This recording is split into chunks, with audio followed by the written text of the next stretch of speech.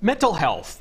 Two words we hear used a lot these days, and many people have struggled with or know someone who has struggled with a mental health condition. Yeah, and there are ways to find support to get through low points, and using healthy coping mechanisms is one way, like exercise, music, and art.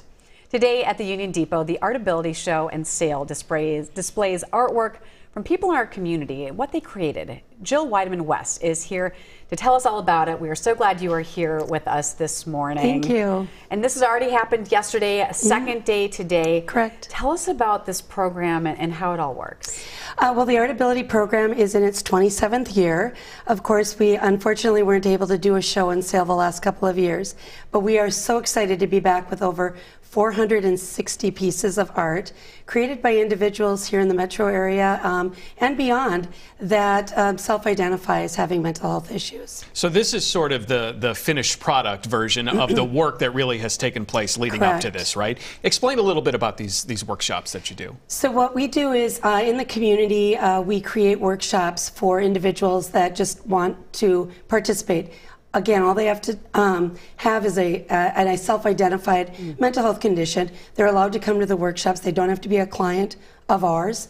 And we provide the tools, the different instruction, and they get to create art. We also have online on-demand versions of the art workshops as well. And it's really an opportunity for individuals to just create art that kind of helps to express where they're at. Yeah, and how do you see art helping people cope with their mental health issues? Well, it's a very important piece of coping because for many folks, mental illness can be incredibly isolating. And that isolation makes it hard to talk or have a conversation about what's going on.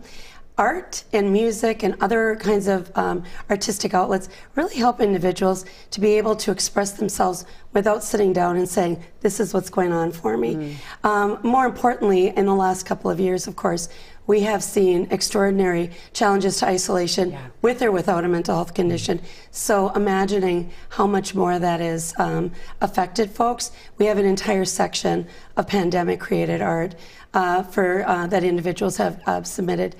Because for a lot of them, that isolation was at an all-time worst.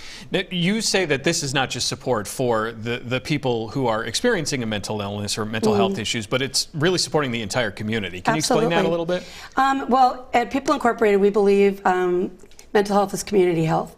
And our goal and our mission is really to create wellness in our communities. There are folks out there struggling with all kinds of different things, and we really want to open up the doors and say, how can we help? And Artability is one of the ways that we can help. We can help with a lot of different things, services, supports for housing, etc.